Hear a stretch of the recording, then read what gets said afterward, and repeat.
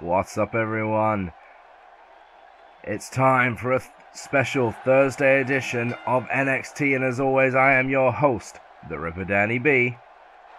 And tonight, the two ladies who gained a shot at the NXT roster on Friday's DPW, they get their opportunity here tonight. First up, of course, it's the woman who actually made the final pinfall on Friday. It's Claudia Thorne. Tonight, she looks to continue that momentum into a final moment and onto a roster spot for NXT. Remember, the rules of this match are, if either of the two DPW girls are able to make the pinfall, they will become NXT Divas.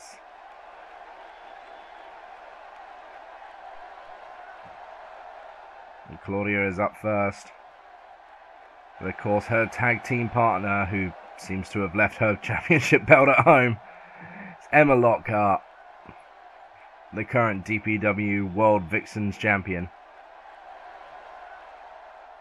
Remember now, with the stipulations on Friday, if Claudia is unable to pick up the victory here tonight, she will get a one-on-one match with Emma a couple of weeks down the line on DPW. But their opponents, and there will be two of them, start off tonight with the girl by herself, Cameron. And Cameron came up short in her opportunity to become the NXT Women's Champion back at Arrival. That's the last time we saw Cameron. She's back tonight to try and rectify that mistake and stop the progression of Emma and Claudia. This is, of course, the second shot Emma Lockhart will be getting, as she took on WWE's Emma at Arrival and came up short.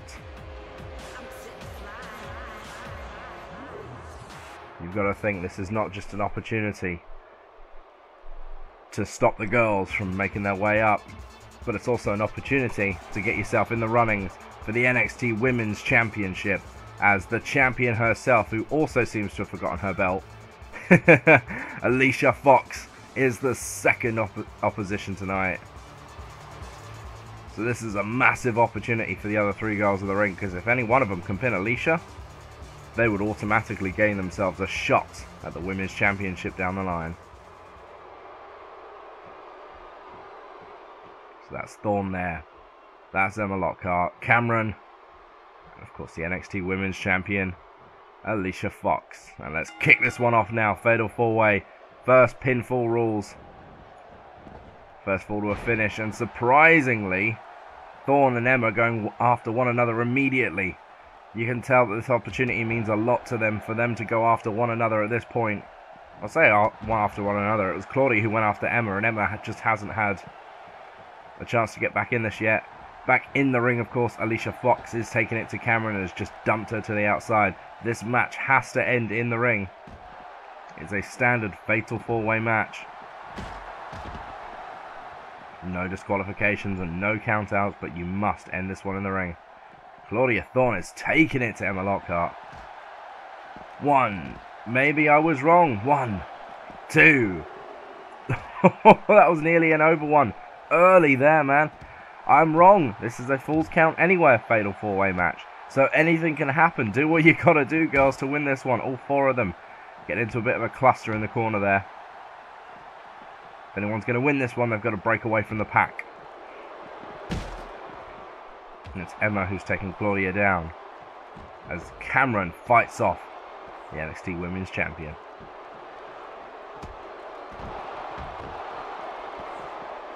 And try and do my best to keep up with this one. 4 competitors in the ring. I may miss something here and there. For example, I'm not exactly sure what Thorne just hit. No DQs. The fatal 4-way match, that would be the case anyway, but especially in Falls Count Anywhere. Thorne has the chair and has taken it to Emma Lockhart. Cameron has the sledgehammer and has just had it fought out of her hands by Alicia Fox.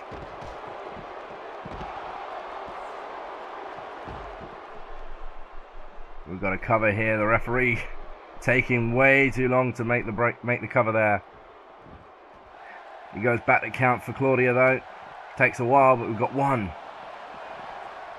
Took too long. He took too long to get to that. One referee trying to keep up with all this madness. Don't blame him for taking a second.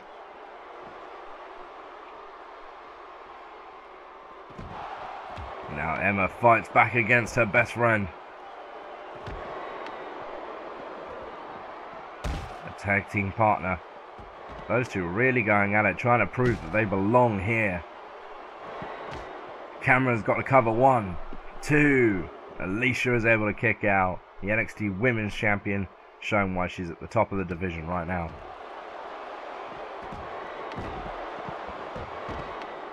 Down goes Lockhart, and Claudia's got the cover. We've got 1, 2, 3, and it's over already. It is over already. Claudia Thorne has done it. She picks up the pinfall on Friday night, and tonight she pins her best friend, her tag team partner. Unbelievable effort there from Thorne. This was very early on in the match, going for the first cover, the one that let me know that this was still a Falls Count Anywhere match. Emma turned it around. Looked like it could have been an early out for Claudia Thorne. But then the weapons came into play. As you see there, Alicia Fox able to wrangle out the sledgehammer from under Cameron's hands. Emma fought back after being attacked with the chair shots.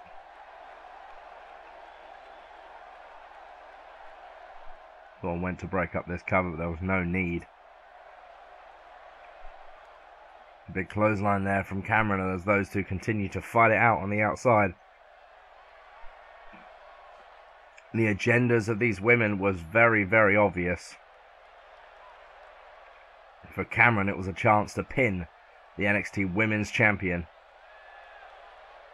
And for Thorne and Emma, it was a chance to make their debut on the main roster. And there it is. Claudia Thorne.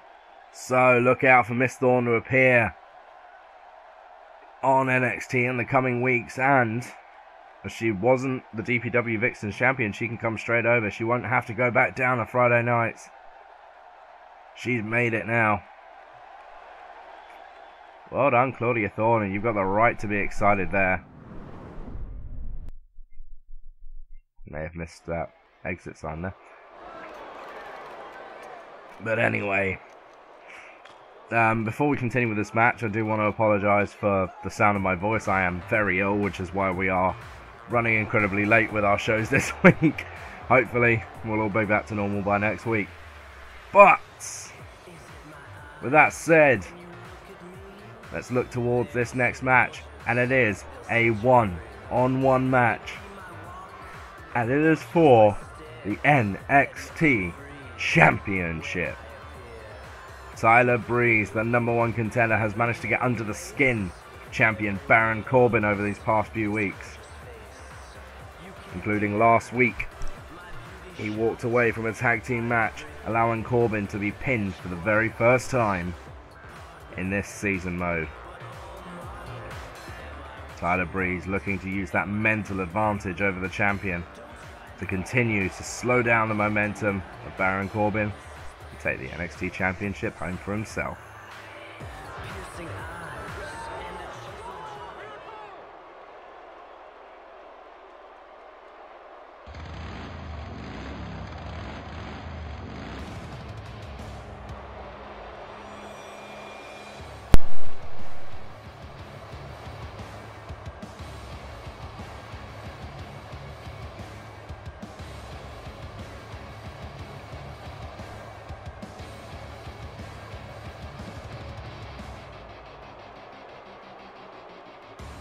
Going to be easier said than done though, isn't it?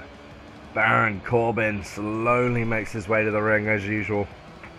That NXT title belt glistening around his waist.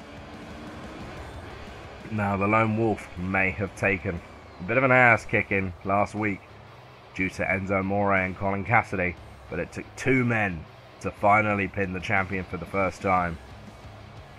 Tyler's still got his work cut out for him tonight if he wants to call himself NXT's champion. But we all know Prince Pretty can pull out some surprising moves when he needs to. The Alpha Wolf getting ready for action.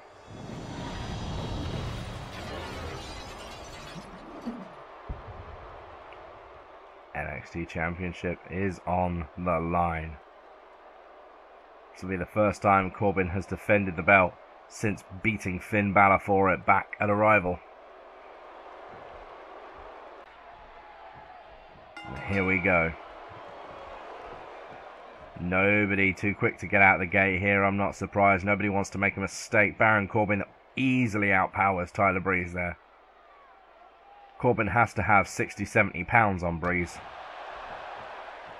He's going to use that to his advantage. Doesn't mean Prince Pretty doesn't have something up his sleeve, as you saw there, managing to strike out at Corbin at the last second. But Baron Corbin turns around and uses his power to put down Tyler Breeze.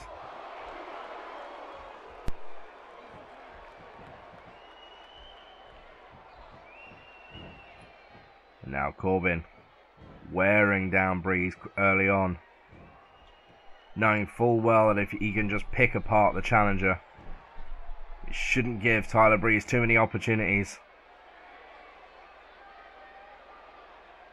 Breeze has now turned it around on Corbin, and there's the leg sweep. That's what he needs to do. Chop down that big redwood and keep him down to his size. And of course, as we all know, the beauty shot, it can come from nowhere. And Corbin is going to have to watch out for that. Back to the same move here from Baron Corbin. Turnabout is fair play there. We're locking up again. This is a very surprising standard wrestling match from these two so far. I expected Baron Corbin to just charge through Tyler Breeze. Instead, we are getting a more traditional hold-based submission match here. Corbin starts to work on the shoulder of Tyler Breeze. Now, we did say we are running a little late with our shows this week. Nice spine buster there from Corbin. No effort involved from the Lone Wolf. We are running a little late this week. NXT will be going up tonight on Thursday. And we will see SmackDown on Friday. And DPW will actually be coming on Saturday if I can't get it up Friday as well. But we will return to normal with Payback on Sunday, so don't you worry, we will get back on form this holiday season.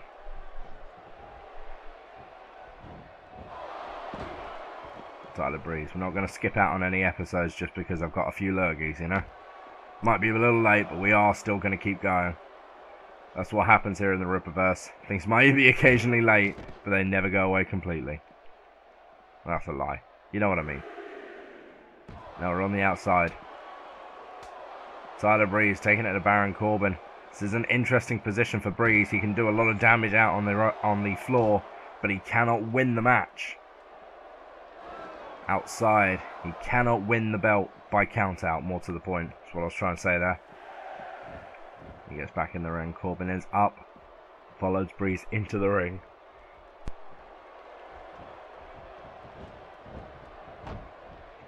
Now Breeze trying to out-quick Baron Corbin. That's the way he's going to have to go about this.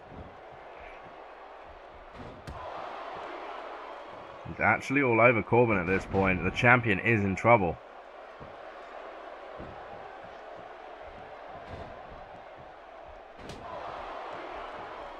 Finally, a counter from Baron Corbin allows him to get back into this one, whipping Tyler Breeze into the corner. Breeze just collapses off the turnbuckle. The power of Baron Corbin coming into play here. And Corbin continues to slow down the pace, which frankly is what he needs to do if he's got a chance of beating Tyler. He needs to have this at his own pace. Prince Pretty can come out of nowhere with his signature shots. Corbin needs to be prepared for them. So something as simple as that. Tyler Breeze getting the knee to the stomach there. Taking Baron Corbin back down. Corbin luckily recovers. Throws Tyler across the ring. No, nothing pretty about that. No remorse from Baron Corbin. An early cover there.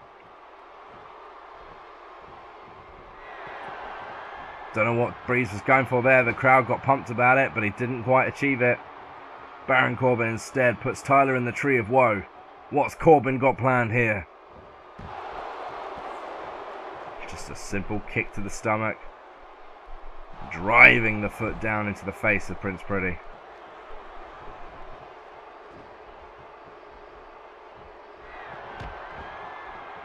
Baron Corbin. He's setting up. This could be the beginning of the end. As he drops him with that suplex slam. Corbin in for the cover here. We've got 1, 2. Not quite. Not quite. But Tyler is on the receiving end of a beating now. And you know Baron Corbin is thinking end of days. If he gets a chance, he's going for it.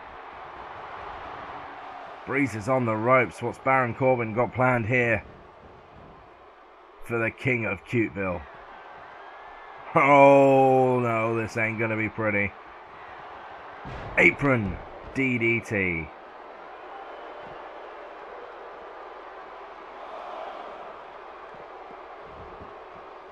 The thing is, Baron Corbin may have delivered a crushing blow to Tyler Breeze there, following it up with the leg drop. But yeah, of course, the match has to end in the ring, and that gives Tyler some chance to recover from that head-jarring move.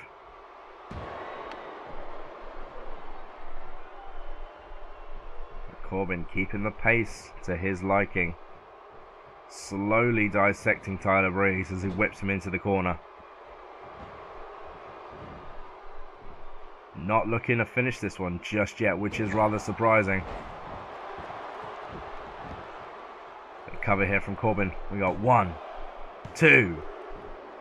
Not quite there. I thought that was going to be it. Corbin surprisingly not going for the pin following that apron DDT. Guessing he assumes he's got more work to do, but it could have been a mistake there as finally Tyler Breeze shows some signs of life, rolling out of the ring. And as Corbin mocks him, the supermodel kick puts the champion in his place. 2. Not quite. Baron Corbin still got the fight in him to kick out. But Tyler Breeze just made Corbin pay for mocking him. Corbin is not happy about it. Taking this fight back outside. Corbin, of course, would be happy to take this one. With a count out with a disqualification, he retains his title. Makes no odds to him. It's the attitude and the mentality of the lone wolf. He'll hold on to that belt no matter what. He'll destroy you if he's got the chance, but if he's going to take away the belt, he'll do it any which way he can. That's elbow to the throat there by Tyler Breeze. We're back in the ring. Breeze showing some signs of fatigue, not quite following up. He gets Corbin into the corner. And Tyler Breeze has pretty much come out of nowhere. He struggled early on in this season. In the last couple of weeks, he's managed to get right under the skin of Baron Corbin. Earned himself a #1 contendership spot. In the space of a couple of weeks, Tyler Breeze could kill the momentum of the hottest star in the season right now. Only Baron Corbin and John Cena have had the records that we can stare at. Baron Corbin has had a single loss thus far, which of course up on the main roster, John Cena is yet to be defeated. Apart from in a hardcore championship match where he was not the one beaten.